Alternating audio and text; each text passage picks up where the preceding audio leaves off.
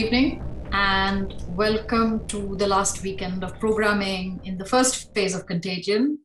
Contagion is the fourth exhibition organized by Science Gallery Bengaluru. For those of you who are joining us for the first time, Science Gallery Bengaluru is a part of an international network of galleries. We are one of 9 in the world, and we are a public institution for research-based engagement.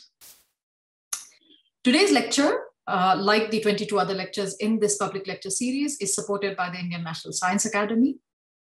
And I'm very happy that we have with us Sabrina Sholts, who's a curator at the Smithsonian's National Museum of Natural History. But before I introduce her and share the title of her talk with you, just allow me to mention that we have 2 more public lectures coming up. So tomorrow and then the last one. So tomorrow we have Madhav Marakhe talking about digital epidemiology.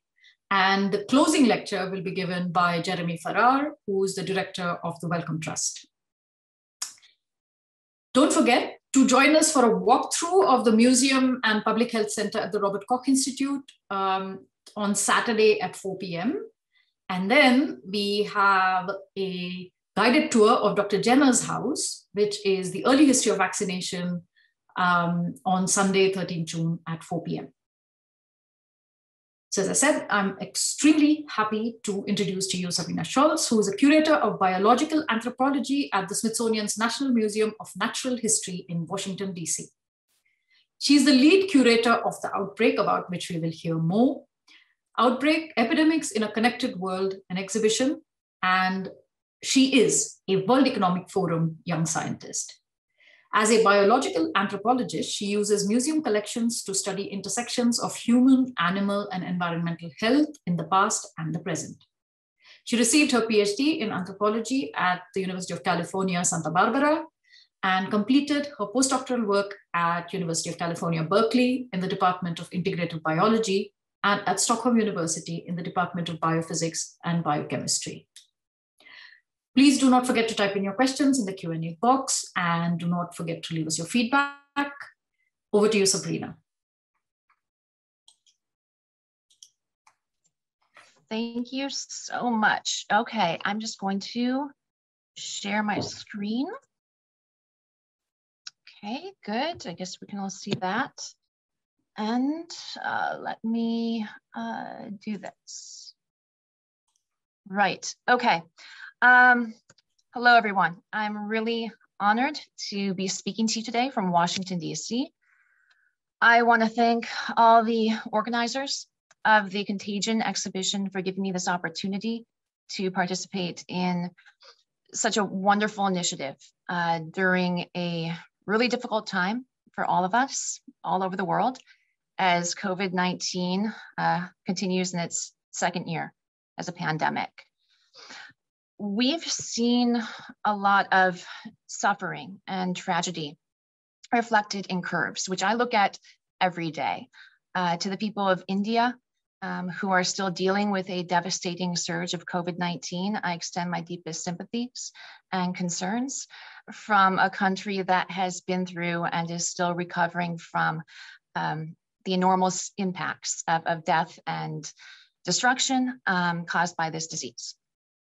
There's a lot of pain in these peaks.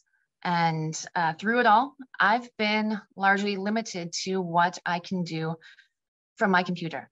The Smithsonian closed in March 2020. And so I've been working from home ever since. This is the last photo that I have from my exhibit at the Smithsonian, the one that I'm going to talk about today. It was taken the day before all the Smithsonian's museums closed to the public. And it was taken by a journalist who interviewed me as I gave my last tour of the exhibit before we shut down. The article addressed the irony of an exhibit about pandemics being closed by one. But I think that this photo here is even more ironic. It shows a touchscreen kiosk that we deactivated in early March out of concerns about the transmission of SARS-CoV-2. In this photo of the kiosk taken by me 2 years earlier, you can see why it's ironic that we had to deactivate this feature due to COVID-19. The screens show a customized version of Health Map, letting our visitors see where in the world new outbreaks are happening and where new epidemic and pandemic threats may be emerging. These maps, you can't see them, but they are there. They were actually tracking reports of COVID-19 since January 2020. And the kiosk is located at the back of the exhibit, just where most of the visitors exit. And above it, there's a quote from my colleague. Oh, hang on. There we go. From my colleague, Dan Lucey, giving a warning that we hoped that they would remember after they left. And that is, what is next is already here. We just haven't recognized it yet. And even more ironically, just before this photo was taken, Tony Fauci was in the exhibit commemorating its opening. The photo on the left there, that's our press preview, where Tony spoke about the importance of the exhibit, having been one of the many experts who helped us develop it. We were all very excited and looked forward to what we thought the exhibit could do for the public, given how many people come to our museum, as you can see from those crowds during our first week. That evening, we all celebrated everyone who had made Outbreak happen. On the right there is me with Dan, without whom the Outbreak exhibit never would have happened. And in the rotunda, you can see hundreds more of our partners and supporters. These are the people that are the focus of my presentation today, the kind of partnerships and collaborations that an exhibit like ours required. I'm going to talk about 3 ways that experts outside the Smithsonian played a critical role in our project by helping with developing the content, by participating in our public programs, and by increasing our global reach. It all started in 2014. I had just begun my job as a curator of biological anthropology at the Smithsonian's National Museum of Natural History. And Dan was in West Africa, treating patients on the front line of an Ebola epidemic. We have very different backgrounds and expertise. I study biological remains and people who lived in the past. Dan cares for the living and deals with diseases of today and pathogens of tomorrow. But one thing that we did have in common is that neither of us had done an exhibit before.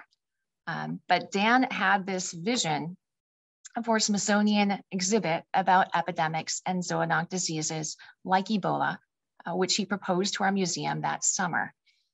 Dan was asked to help us develop the exhibit, and I was asked to be the lead curator of the project, and that is how we met.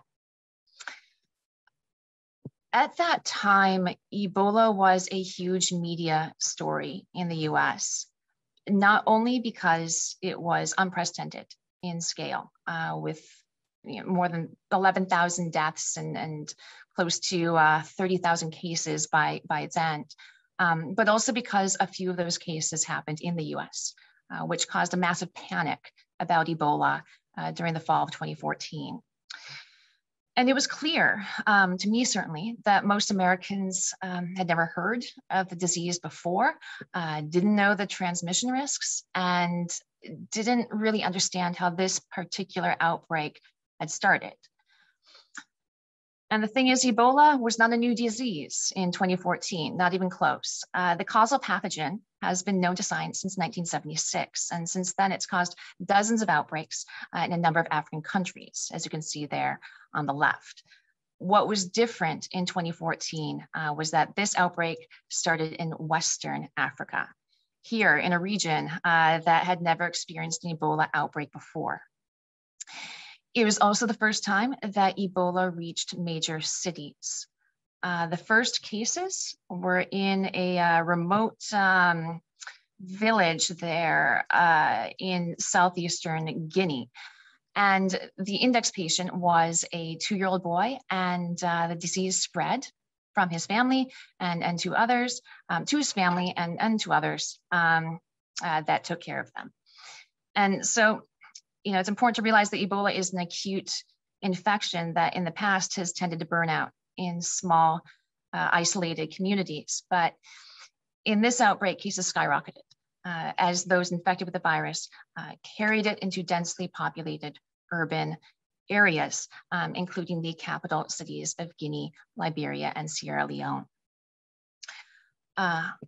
One thing to know about Ebola is that it's a zoonotic disease, meaning that it originates in and can spread to humans from other animals. Bats are the most likely origin of the 2014 epidemic, given that RNA fragments of the virus were recovered from a bat captured near the Liberia-Guinea border in 2019. But other mammals, such as non-human primates, can also be infected by and transmit the virus. The index patient was seen playing near a tree occupied by bats, which may have been how that spillover, that cross-species transmission had occurred. But hunting and butchering wildlife, that can also result in spillover. And human-to-human transmission can then occur quite rapidly through cultural practices, for example, such as caring for the sick and the dead.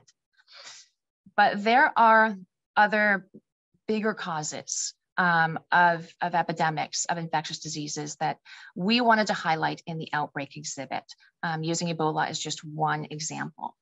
And these are causes of human activities that drive the emergence of new zoonotic pathogens and increase our risks of spillover and spread. For instance, land use change and the disruption of natural habitats. The bats that were in the trees where the index patient was playing may have been displaced by recent deforestation and mining and logging operations in the area. Animal trade, which motivates people to hunt and sell wildlife, can bring together different species that normally don't meet and have different evolutionary adaptations and vulnerabilities to the pathogens that can spread between them. Urbanization is a process by which many people come to live closely together in large numbers, and it is partly why so many people were infected with Ebola in 2014. Large, crowded population centers had grown with rural to urban migration in recent decades, and major road networks were built to link previously isolated villages with larger towns and cities. So Ebola-infected people were thus able to move rapidly to populous places and spread the virus widely. And finally, global travel, that connects us all. Infected people can carry viruses just about anywhere in the world now, maybe even before they know that they're sick. Air travel was how Ebola reached the US and a number of other countries before the epidemic ended. Now, this ecological perspective on epidemics that I've laid out for you, that's really aligned with the concept of One Health. That's a term that was coined by Billy Koresh in 2003 in an interview that he did with the Washington Post about the devastating impact of Ebola on African apes. He had pointed out that gorilla deaths from Ebola had preceded human deaths from Ebola in the same region and should be warnings for future outbreaks.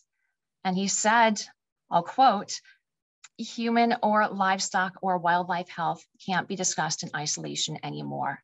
There is just one health." So simply put, One Health is the idea that human, animal, and environmental health are inextricably connected. It's also a framework for collaboration across different sectors and disciplines, integrating many different fields of expertise. And where a lot of these fields converge is on problems related to zoonotic diseases and pandemic risks. And that is because there are so many emerging and re-emerging diseases around the world today. And the problems are so numerous. They are diverse and they are destructive, and they are increasing.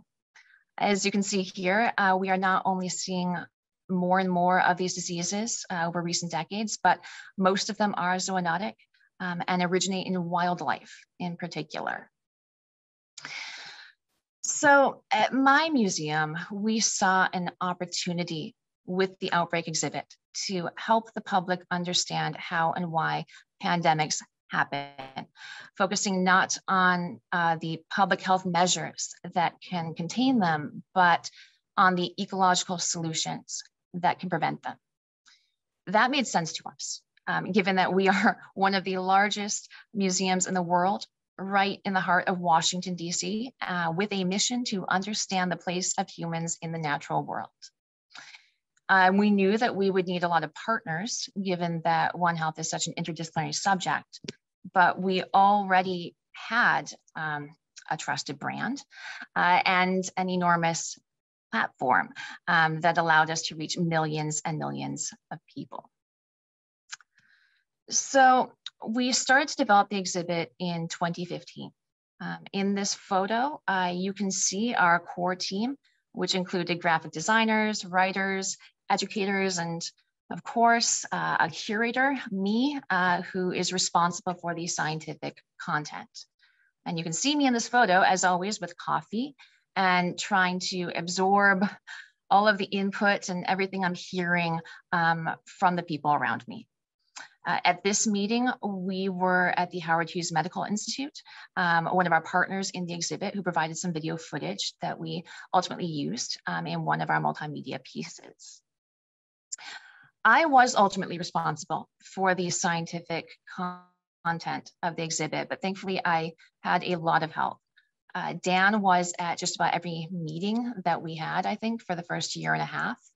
And we also had a fantastic advisory team with diverse expertise who would periodically review the text and designs as we developed them.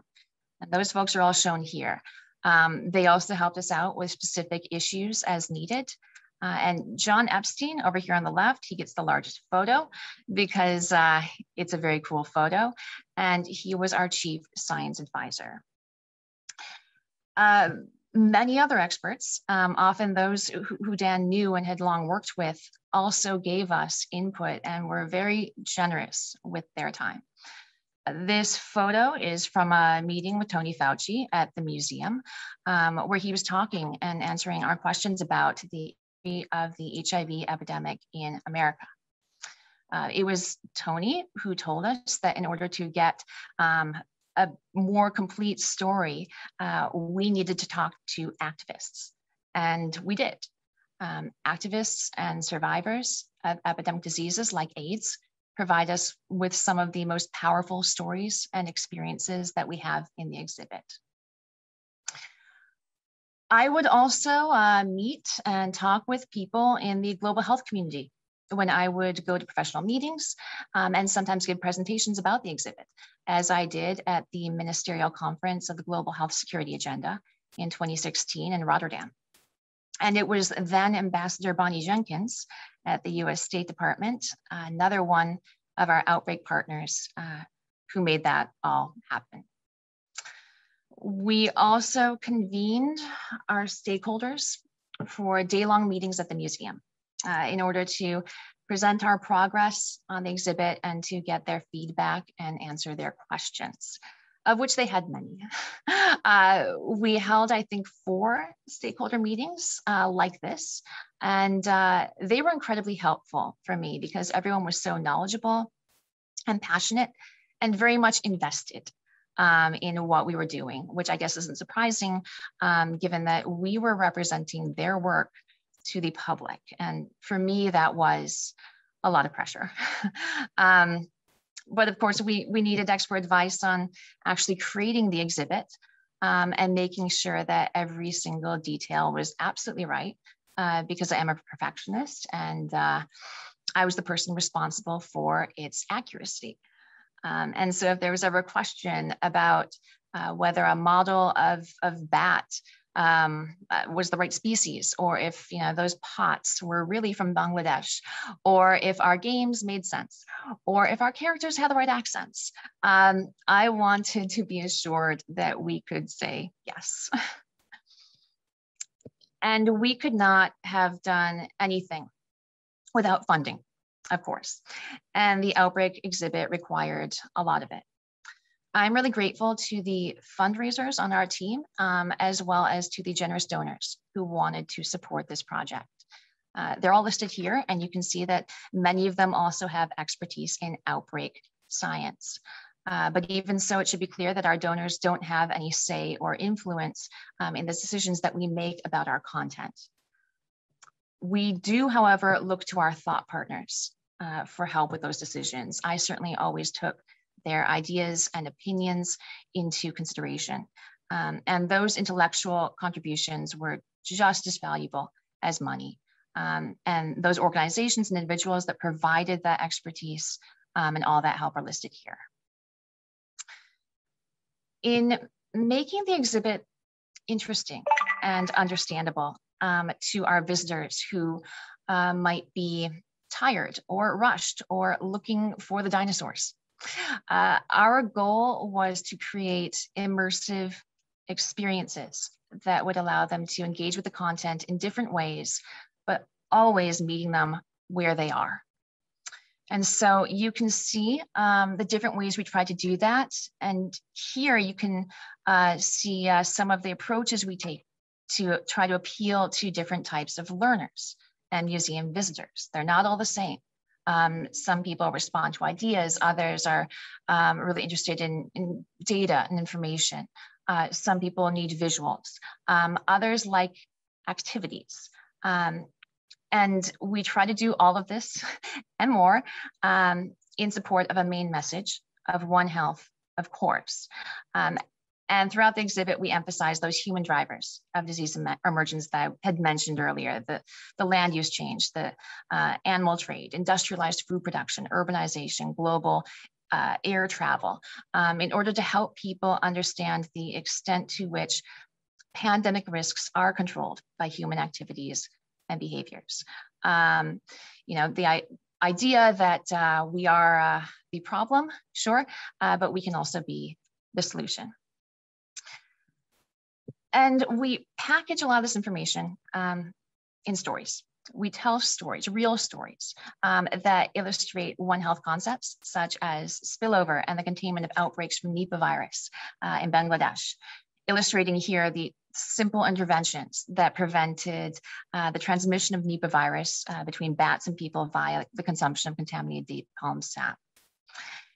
We tell the story of the international spread of SARS from an animal market to an airport, and how international cooperation and coordination brought that epidemic under control. And actually right next to it, over here, we'll be updating content with a COVID-19 story as well.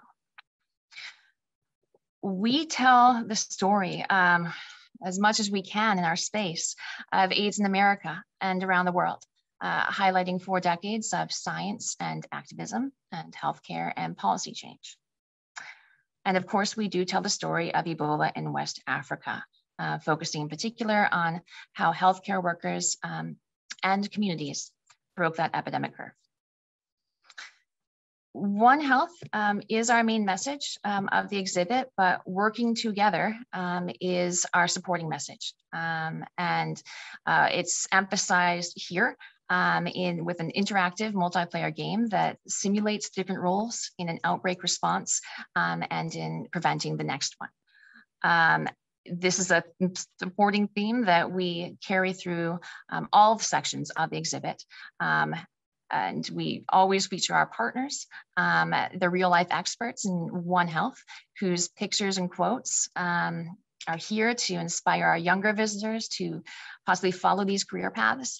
And having those faces, having those anecdotes, that is a really important way that we found we could personalize and humanize content that might otherwise be difficult to relate to.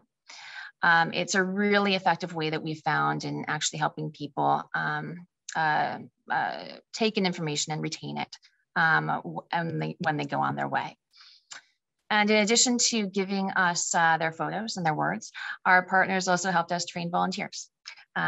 These volunteers are people who were in the exhibit every day in order to have conversations, answer questions, and do activities to help our visitors better understand the exhibit and anything else related to it. Some of our partners actually came into the exhibit to have their own conversations and to allow the public to speak directly with scientists. We call these programs The Expert is In, and this is Stuart Weston, a coronavirus expert from University of Maryland, who I think did our first one about COVID-19 in February of last year. Our partners also participated in other types of programs that we have at the museum, such as panels and film screenings, open houses and public forums. And always they were representing a diversity of organizations and disciplines.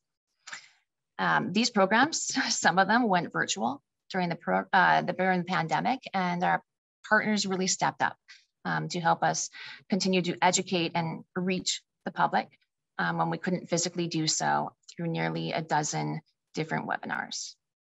All in all, I think we've done 40 programs for Outbreak with 50 organizations and 92 experts. Most notable, I think, is that the audience for the Outbreak programs is younger than our average NMNH programs, 65% aged 19 to 39 versus 50% in that demographic across the board.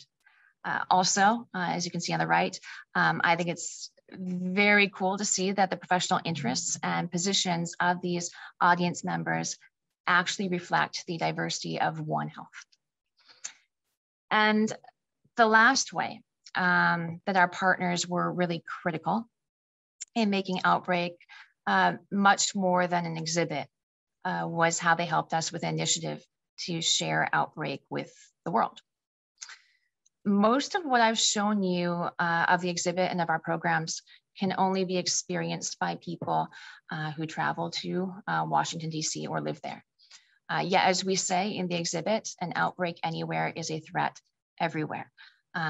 People all over the world need the kind of information that we present in Outbreak, but most of them can't or wouldn't come to us. And quite honestly, that information for each community should be in their language from a local authority and specific to their particular needs and risks, which is not anything any one of us would know. So what we wanted to do was help communities around the world do Outbreak themselves. So we created a toolkit from our exhibit content that could be digitally shared as files that anyone could show and use and print. We called the toolkit Outbreak DIY, and it's something that our museum had never tried before. And I think that's probably because there's never been an exhibit that so very much demanded it. I mean, first off, Outbreak DIY is free. That was really important for us. Users don't have to pay anything to access it, and they're not obligated to give us anything in return for using it. It is versatile.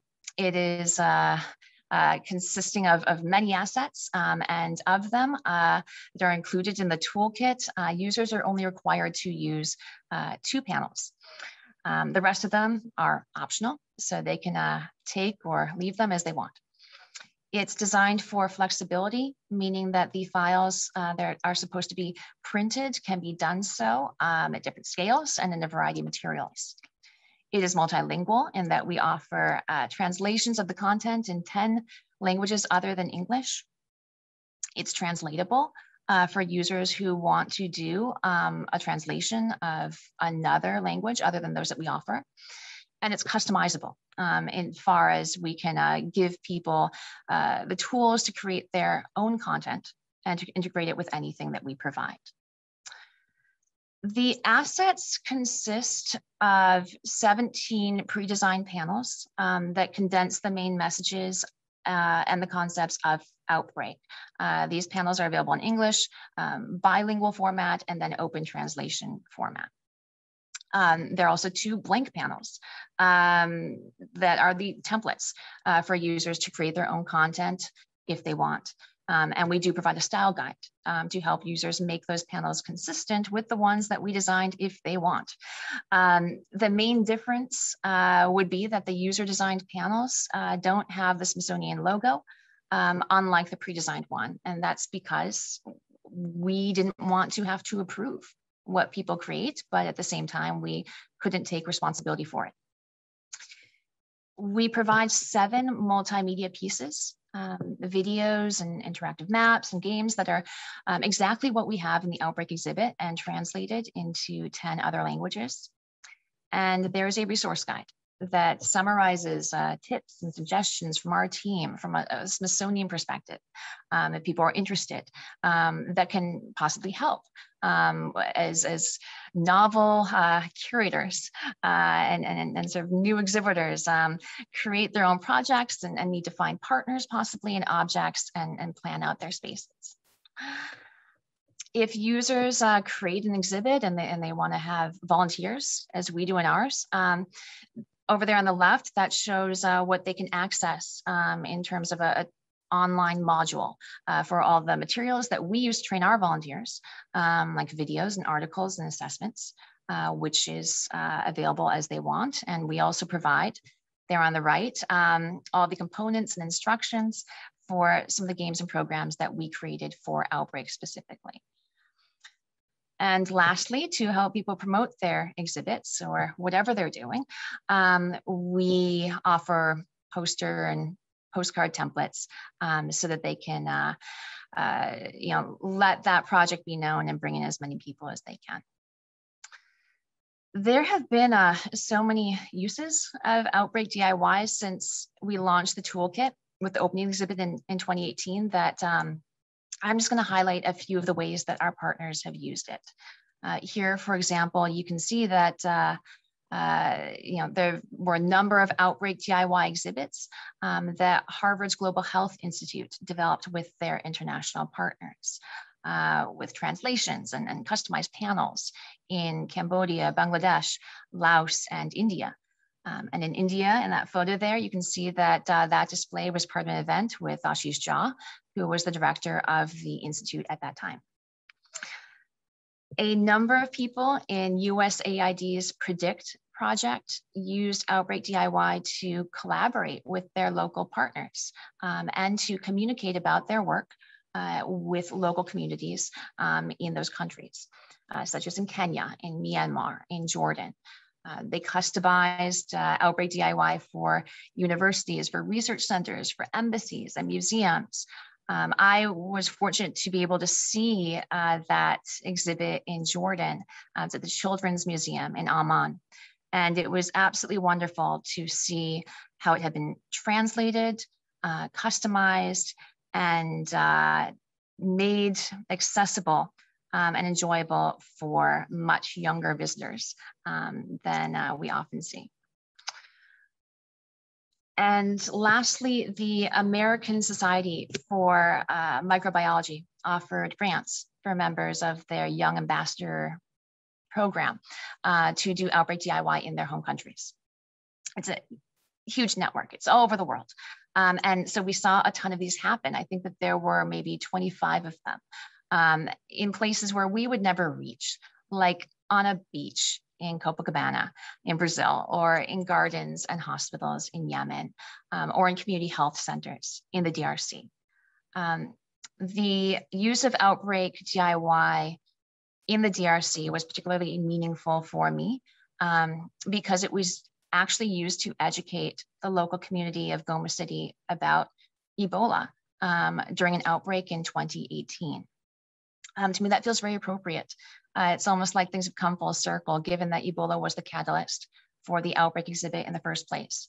And part of what motivated me, really inspired me to do the exhibit was just this, this desire that I could somehow help, be of some use in a situation like that. So again, these are just a few examples of how our partners have helped to disseminate Outbreak DIY throughout the world. But most of the uses of Outbreak DIY, actually, those have been by people who founded independently, or at least independent of any of our partner organizations. And we've seen more than 200 uses of this toolkit since 2018 in at least 47 countries. Because this is our first DIY exhibit as a museum and institution, we've got nothing to compare that to, but by my measure, that is pretty great. There have been at least 12 translations of the DIY content in addition to those that we offer, and at least 50 panels customized from our templates, as well as many, many settings in which these materials have been used, from airports and libraries to parks and malls and markets to schools and hospitals. And even though our biggest fear, I think, in creating Outbreak DIY was the material could be misused, for purposes of misinformation, for example, to my knowledge, nothing like that has happened, thankfully. So if anyone in the audience is interested in using Outbreak DIY, please feel free to check it out on the museum's website here. We actually have a number of DIY exhibits now. It's become a model of how we try to expand our reach. And I think that we can drop a link into the text box to direct you to the right page should you want to get more information. And so in conclusion, I would just like to leave you all with a few thoughts on how the experiences that I've shared with you from the past 7 years bear on where we are today and the unknown future ahead of us. The Outbreak exhibit will reopen to the public in 1 week, so next Friday, with new COVID-related content that we worked on as we were all at home after being closed for 15 months. I see this photo on the right here, which is a temporary display that we were using to keep our visitors current on COVID-19 statistics before the exhibit closed. And I can hardly believe that there was ever a time when these numbers weren't in the millions. Every single visitor to our museum has now experienced a pandemic and tremendous loss because of it. Our audience is different. And it makes me think about what the exhibit may have accomplished thus far and what it still might do. Because of Outbreak, I can really appreciate the importance of science communication during a pandemic, but also before one. Outbreak was an enjoyable exhibit, truly, in pre-COVID times. People found the information interesting. It was lively, it was colorful, it was interactive. And their experiences with the content, I think, seemed, from my observations, to be quite enjoyable, quite positive. I don't think that people in general can respond to the same information in such a way during crisis conditions. When there's fear and distrust of how governments and their fellow humans are reacting. And so I think it's good to equip them with some understanding of what's happening or could happen before they are faced with it. Outbreak also made me appreciate the unique and important role that museums play in society as places to convene conversations and to contextualize events in a much bigger frame than our daily lives and personal experiences. And for many people, museums are also trusted authorities as arbiters of truth, as stewards of knowledge, because they're not seen as biased in the way that other sources of information, such as the media, are often perceived. And that has a lot of value when that is something that we are facing and battling in a situation as we are in right now. Collaboration is critical to One Health, which means that it is critical to pandemic prevention.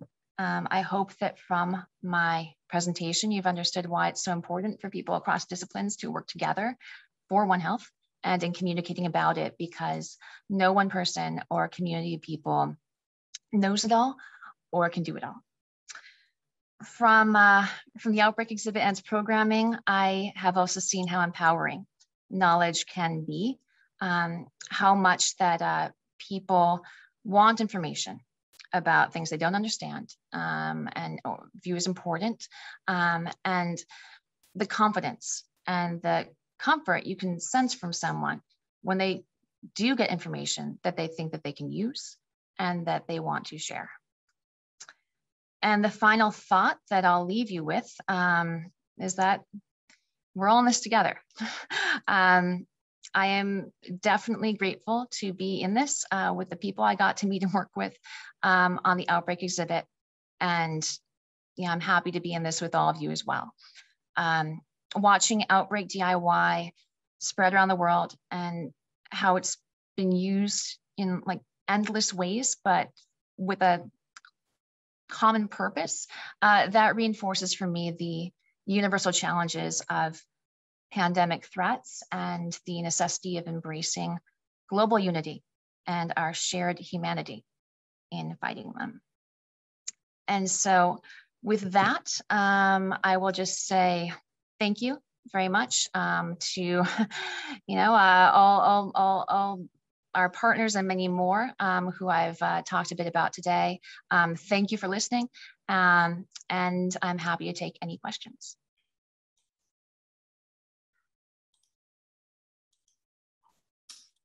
Thank you very much, Sabrina. For some reason, my video will not start, but it's in the meanwhile. Okay. This was fabulous. It is very useful given the work that we are trying to do as well. We are not a museum in quite the same way as the Museum of Natural History, because we are not collections based. But we are a museum-like space in the sense that we also work towards, we are a public space for science, as you very rightly said, that we have the same mandate in a sense of convening public conversations around concerns and crises. Well, not only crises, but also, other things. And we also hope to engage the public in matters that impact their lives the way in which a pandemic does, but also many other things. So it's really wonderful to be able to listen to you walk through your journey of producing Outbreak up until DIY Outbreak, which incidentally we tried to access. What we realized was that the Smithsonian was quite happy to loan it to us to make things, but a physical exhibition, not an online one. And so, lack of foresight. I mean, in so many ways, there's so many things I would do differently from those sort of perspectives. No, but nonetheless, I mean, the doors are still open. We're open until December 31. Yeah. So, so I think, public spaces for science, and I'd love to talk more about it. And we'll look at the questions from the audience as well. And what we did, the reason why I bring this, bring the DIY thing up is also because we worked with one of CITES's traveling exhibitions, which was H2O Today, when we did our first full exhibition season, which was Submerge, which was about water. And at that point, CITES allowed us to, in a way, redesign the content, like you mentioned, but we were printing it. So we chose images that were more relevant to our audiences. We added a few slides, a few panels that spoke, to local conditions. And we were able to add that. And so our audiences, you can check our website for Submerge and you'll find the images there and the lovely panels also from the Smithsonian. So I can testify to that. It's a fabulous thing. It's a fabulous thing because thank you.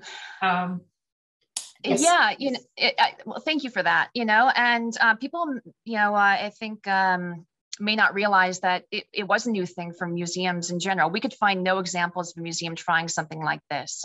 Making sort of versions of their exhibit available for free, and encouraging, helping people to adapt that content to their own settings and purposes. I should also be thanking our lawyers at the Smithsonian who came up with, the framework and the agreement that allowed that to happen, because there was a lot of concern, as I mentioned, about misuse. And then also how we know it goes against sort of everything that, we're used to, I guess, thinking about ourselves in that we would set free this information in such a way that we didn't really know what would happen. But I'm so glad that we did. And because, of course, customization, that's important just to be able to address local concerns when you're talking particularly about diseases. But as you would know, I think any museum person would know, you have to make content relevant. Yes. People have to see themselves in what you're presenting, or it's not going to stick. It's not going to make sense. Yeah, accessibility matters hugely, right? I mean, that's what we do.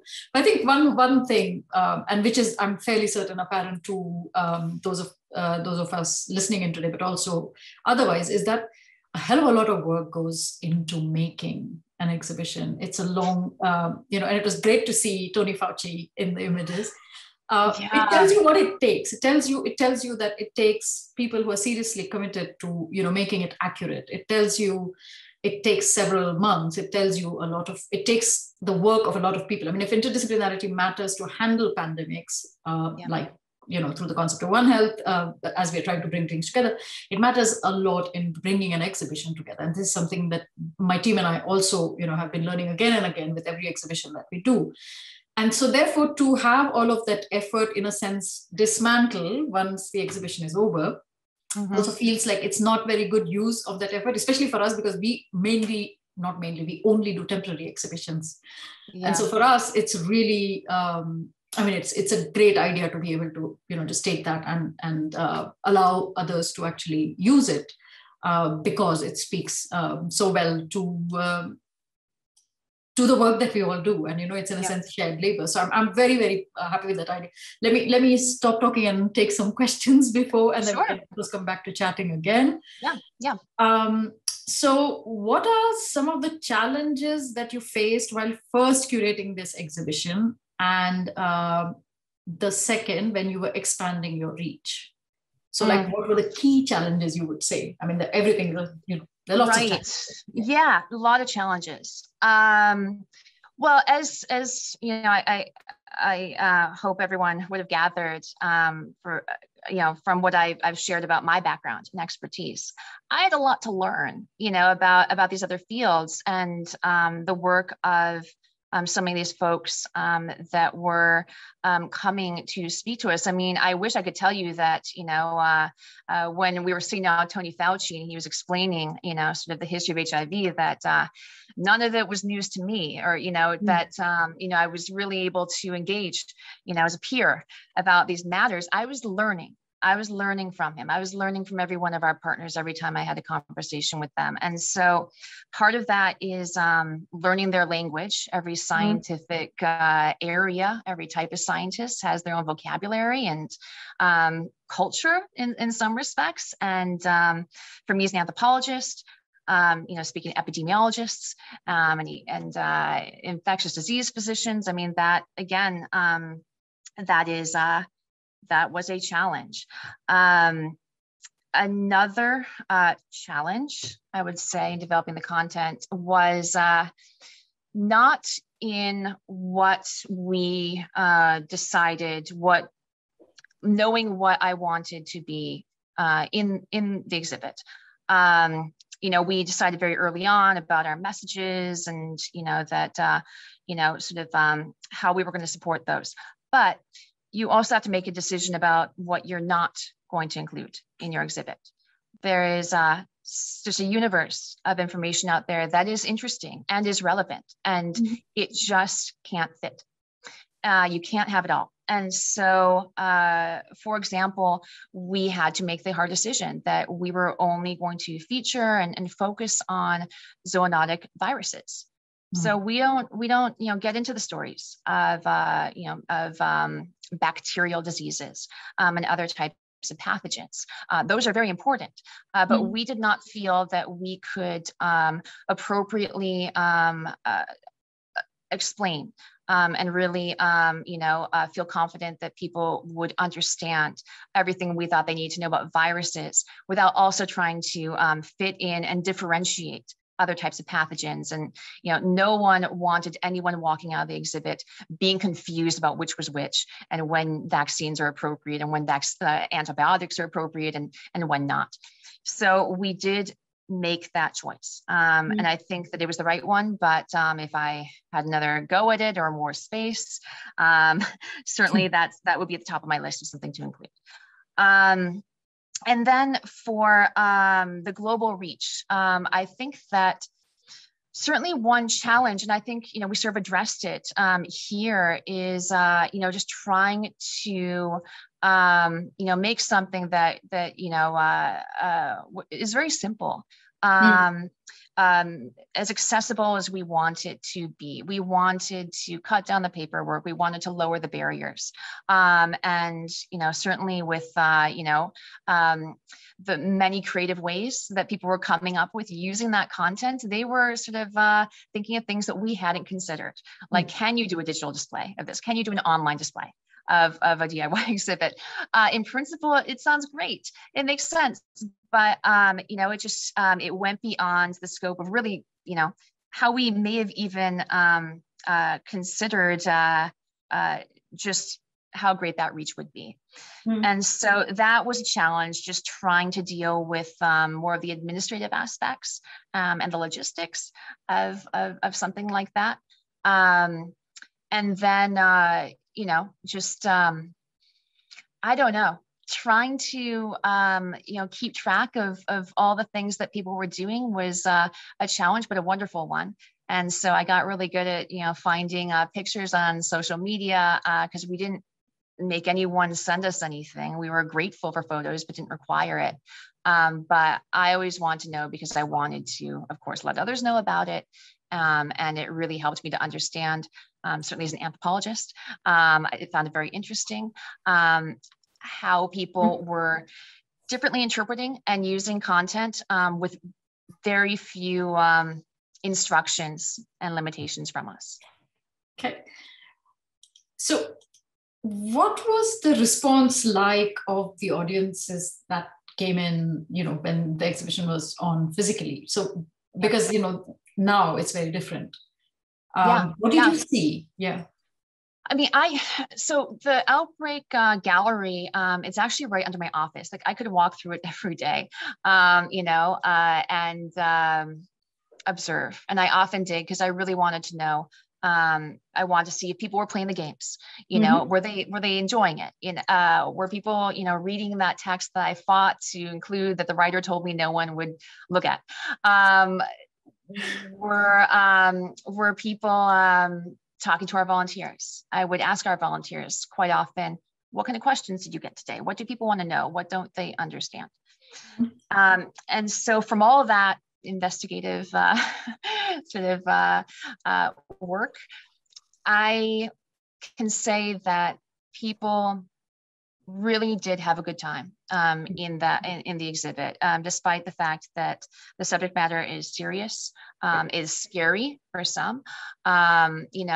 We really thought about ways that we could make it hopeful and empowering, with things like action items and sort of positive stories of success.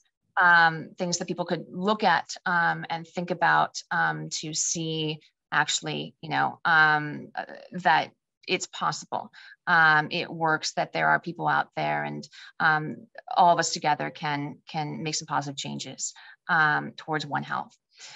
And so if anyone is walking out of an exhibit depressed or scared, or not feeling like it matters, like that there's not anything that they can do, or even that they don't even want to know anything more because like they're done with it, then that is, I think, that's unfortunate. That's I think not meeting your goals, as an exhibit team. And I'll also say about that, as I mentioned, I'd never done an exhibit before. I'm a scientist. I was, hired primarily for my research background and skills. Those remain sort of the most important qualities on which I'm assessed. Yeah. Exhibits are sort of a wonderful but additional opportunity that we have for outreach. Yeah. And so coming into this experience with Outbreak, I didn't really think about these things. I thought that if you're trying to put a positive spin on something scary, if you don't want to like just shake someone, into paralysis, then you're dumbing it down, you're sugarcoating it, you're not doing right by the science. However, I came around on that. I really came to appreciate, how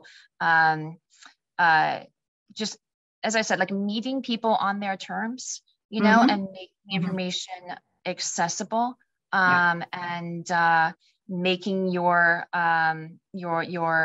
content, I guess, effective. That is not the same thing. That is exactly what you should be trying to do. Lovely. I'm going to have, I would love to ask you something more about you being a biological anthropologist, simply because that's not a usual profession, and more so in India, where this sort of, nestling of the natural and human sciences is almost non-existent. But before I ask you more about that and its relationship to public engagement and the kind of work that you have done and so I'm a historian of science by training. I have some observations on that. But before I come to that, there's a question. There are 3 questions from a colleague and a dear friend in the audience, who has a PhD in biology and also a PhD in history of science. I know that, so it's unfair advantage, John, but anyway, never mind. So I'll read you his questions one by one. His first question is, you've brought Outbreak to Contagion, which correspond to the names of 2 major motion pictures from the 1990s and early 2010s, respectively. Do you, in your exhibition, respond to such events because they have been so largely in the public eye? So, I interpret the question to be, were we influenced by or inspired by films? Is that right? Or sort of... probably that. I guess one, that, and then the fact that we pick up topics like this because they, in a way, speak to them. Yeah, I think so.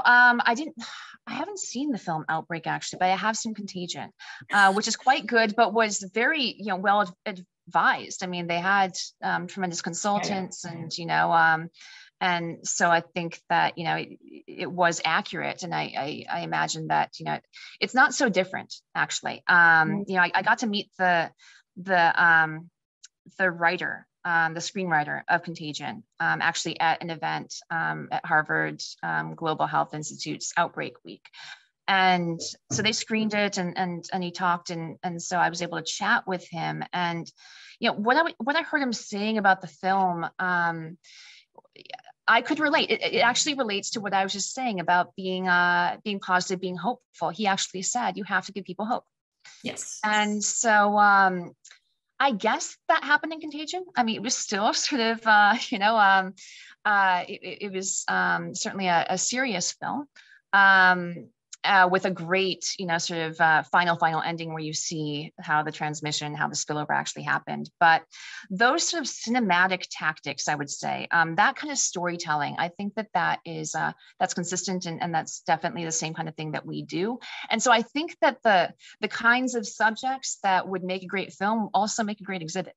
Yep. So that's something to consider.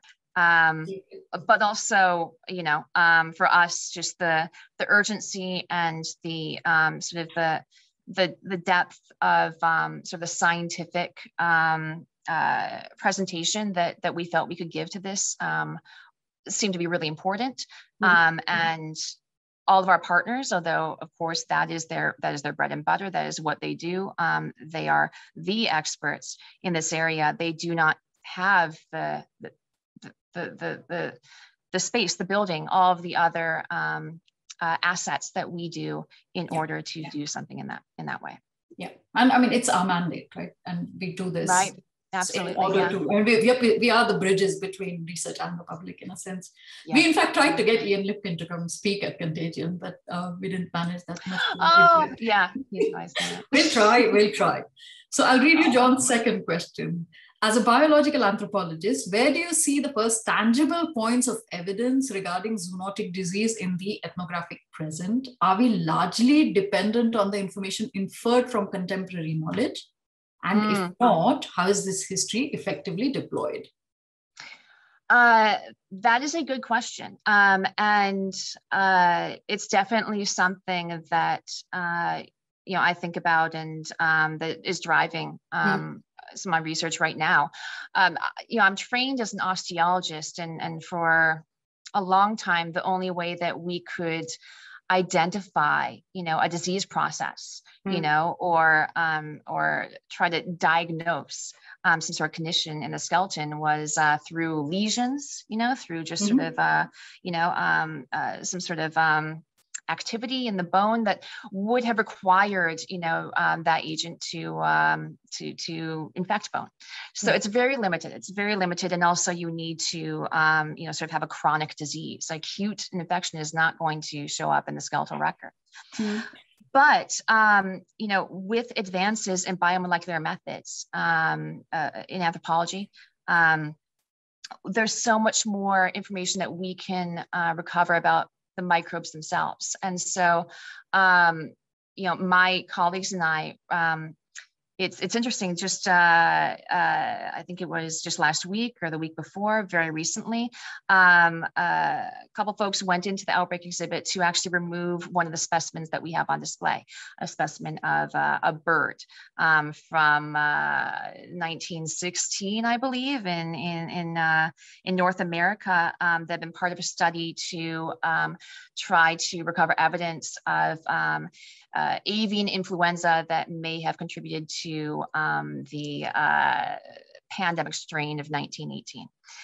And so my colleagues and I are now revisiting these old samples and specimens in order to try to recover whole genomes of pathogens in the past, which will allow us to better understand their evolutionary history and the role of humans within it. So I think that that's the most exciting way that we can start to look at these questions. And it's not looking directly at people, but I long have sort of accepted in my research that I'm always thinking about people. I'm always trying to learn about people, but I'm not always looking at them directly, but more indirectly at their impacts and their effects on other organisms. So yeah, it's exciting work, and stay tuned. I look forward to updating the Outbreak exhibit with findings from that research as well. Fabulous. Anna, I look forward to that, irrespective of whether I can come to DC or not. Yeah, I hope so. I would love to give a tour. Yes, I miss so much being able to meet with colleagues and walk through the exhibit, and just particularly now, it's really important, and probably for many of us, just being separated, and unable to travel has been so hard. It is indeed. I'll ask you John's third question. Sure. How do you, in museums, navigate political quagmires, including changing terminologies, where at one point we speak of a UK and Indian variant, later changing to Alpha Delta after fashion, and also such issues as, say, drug dissemination, including the production of generic drugs in the global south vis-a-vis intellectual property in the countries of the north, etc. So, how do you deal with this in the museum context? Good question. Well, so it is a good question. And so when it comes to terminology and any that may be stigmatizing, or, just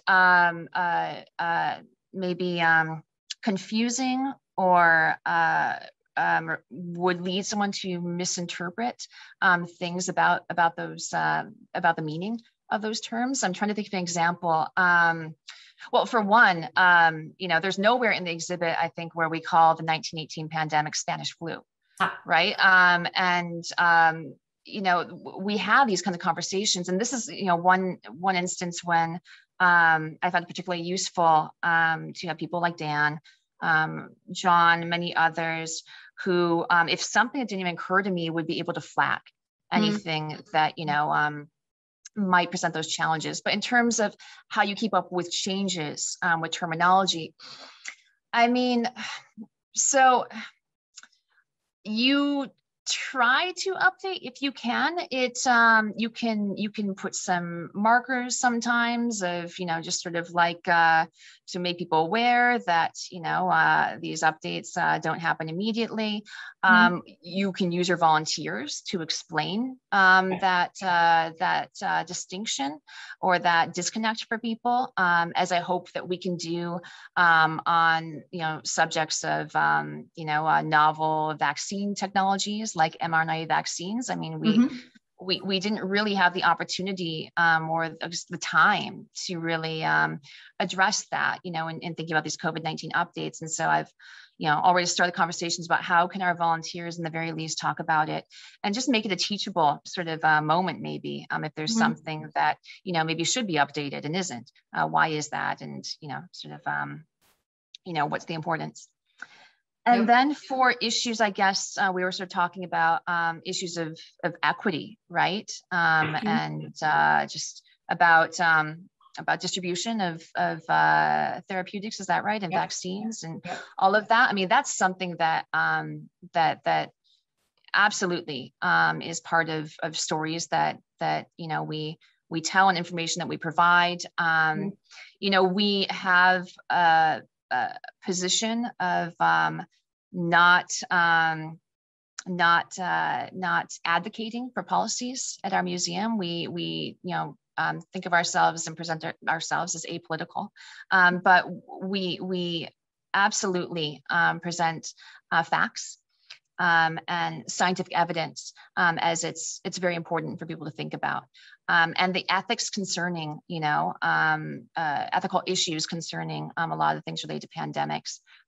That's huge. And so, for example, when we were designing the timeline of HIV/AIDS, I mean, we were very explicit about, you know, sort of what the government, you know, did not do, the U.S. government, ignoring the crisis, presidents not mentioning it, all of that, you know, and trying to be, I would say, unflinching at how we look at even painful and problematic parts of these histories, because they are critical, and making sure that even in the present that we represent what we can, and that we have our volunteers prepared to have, you know, challenging conversations, and, you know, that our values are always reflected in everything that we're putting out there. Yeah, I mean, at the end of the day, in a way, we are, I'm going to sound really horrid when I say this, but we're peddling knowledge in a sense, right? Like, and we've got to be very sure that we're doing the right thing, we're saying the right things, and we give the right message in a sense, because at the end of the day, the responsibility that we have is towards the public, because that's why we exist. So that's really great. What I'm going to start, so John, thanks you for the answers. I'm going to take a last question, which will to which I'll add my own. Oh wait, I have to ask you about the biological anthropologist thing.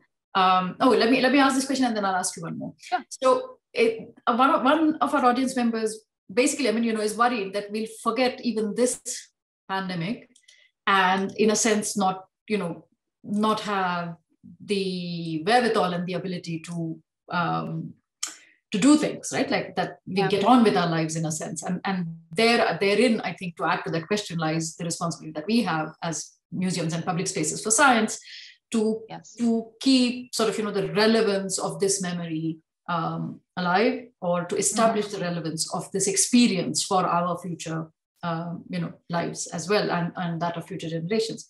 So how do you think you will approach the refreshing of Outbreak? And I'm guessing, you know, the Smithsonian has absolutely no other option than to refresh Outbreaks as soon as you can. Yeah. So, I mean, I can't, I don't know, you know, we've got maybe a year left in the run once we reopen, a year, perhaps. And, you know, we'll see with updates. Generally, it is, you know, if something is wrong, you know, or shown to be wrong, you know, if the science, you know, shows something else, that's absolutely necessary. We can't have incorrect information anywhere. But in terms of what's important and relevant, you know, that you know, we want people to know, it's hard to say how much space we'll have to do that, you know, as we were designing the exhibit, I would have all these great ideas, you know, of things to me, great ideas of stuff that I wanted to add. And they came to me always like late in the process of, you know, when we're about to, you know, send, you know, something to production and print, or we just signed off on the last version. And so, you know, our writer on the exhibit, I mean, she was just wonderful. She always listened to me, but, you know, and tried to accommodate me when I would try to sort of get more stuff in, but she would not do so at the expense of something else. She would not compromise on our word counts, on our formats, like rightly so. You know, when you start just putting more words into a block, when it starts just growing to the point where no one's going to read it, that's really where you reach a point that is counterproductive to your goals. And so she would say to me, if I want to add something, and she'd be like, okay, then tell me what we're going to take out. And so it's hard for me to think with our space what we put in concerning COVID that I could do without that's already there. So, you know, I pointed out where we are replacing one interactive, which I thought, you know, was acceptable with COVID content. We chose to design some updates that are about the beginning of the pandemic, because we didn't know how it would end, but we certainly know how it started. And, you know, I really wanted to focus on the story of what we didn't have, what we didn't do, what we should have been able to achieve, you know, to bring this under control. Basically, I thought that needed to be on the record, you know, sort of in this context, that people wouldn't forget that it did not have to be this bad. And so I hope that that people enjoy and engage with that. We'll see. But otherwise, it's really difficult to say. I mean, that's another challenge of just being at a museum, being in the museum world. Always our partners would ask me, like, in the years that we spent developing the exhibit, like, when does it open? Has it opened yet? You know, I mean, people who like respond to things like, you know, rapidly, you know, sort of by necessity, could not comprehend the glacial pace of our process. And, you know, in the same way, like we just, we are not agile in ways that other, you know, sort of institutions can be, which is, you know, just a trade-off for, you know, all of the many advantages that we have, but there it is. Yep. No, but I mean, you know, so we are at the exact other end, right? Like we change our exhibitions in peacetime, so to speak, you know, every 3 to 4 months, right? Yeah. So it's no collections. So in that sense, we have the agility, as you said, but it also comes with its own costs, right? I mean, museum exhibitions stay sometimes for decades. And, you know, they endure, but it's also interesting to see because they're planned that way to endure, right? And therefore what gives it its stability is also not uninteresting at all. I mean, you know, it would be lovely to discuss this with you in some other context, but let me not keep you for too long. Just one more question, because like I said at the start, not at the start, somewhere in between, that a biological anthropologist is not someone you meet very easily in India, even like you don't easily meet a historian of science in India. But there are some of us, I don't think I have met a biological anthropologist in India. So I think it would be just lovely if you told us what it is that biological anthropologists do, what your research is, and what took you to curating. Okay, so biological anthropology is a subfield of anthropology that focuses on the biological aspects of humanity. Okay, and so that is everything from our anatomy, okay, like our physical sort of humanity, to, you know, in some ways our cellular and molecular biology, to our genetics, to even our behavior and our interactions with the environment. I mean, I think that anything that can be understood about people through biological remains or tissues, I would say our would classify. But that's a general idea, that it's just basically trying to think about all the ways from evolution to ecology, what being human means. And so my research, some people are very focused, they specifically will study, for example, paleopathology. They're just experts in diseases in the human skeleton and in the past, and they can diagnose them and they can interpret them, and and they can see patterns across skeletons and regions in time, and reconstruct historical epidemics and disease events. Some people focus on, maybe a certain region. For example, they just know a lot about the population history of an area that you can learn through remains, everything from activity patterns that may manifest to reflections of diet and how that may have changed and things like that. My research has actually evolved sort of as I've been at the museum, and I've been immersed in a research environment with so many other scientists of such diverse fields and disciplines, even within natural history science. All of the different zoologists and the people in mineral science and the folks in entomology and invertebrate zoology. And so it makes me think about, humans as just one species, again, among so many, and just sort of having, just one part and sort of, always engaged with so many other organisms. And so that's where I've started to really look at the intersections of humans, animals, and the environment. I'm very interested in ways that we can see the impacts of humans and human modified environments on other animals, everything from like captive settings to, other ways that humans have altered ecosystems and habitats. I am, as I mentioned, very interested in ways that we can recover, ancient and historic genetic information about pathogens that can better help us understand their evolutionary history and their diversity and their relation to the things that we experience today. And I'm very interested, actually, and I've done quite a bit of work in environmental health, and particularly in anthropogenic or human-created contaminants, and how those have impacted and are reflected in different patterns that we can understand through time. It's absolutely fascinating.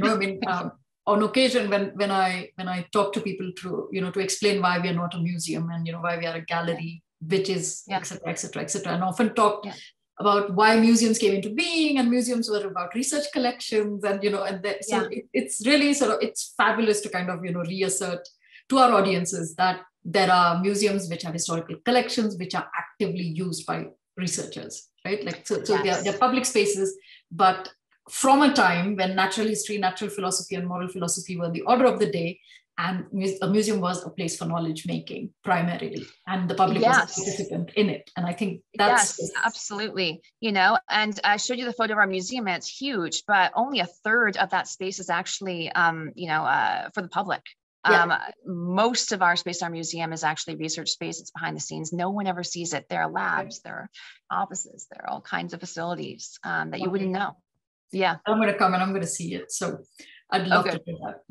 Good. So thank you so much, Sabrina, for taking the time to be with us this evening. This was wonderful. Thank you for your generous engagement with the questions as well.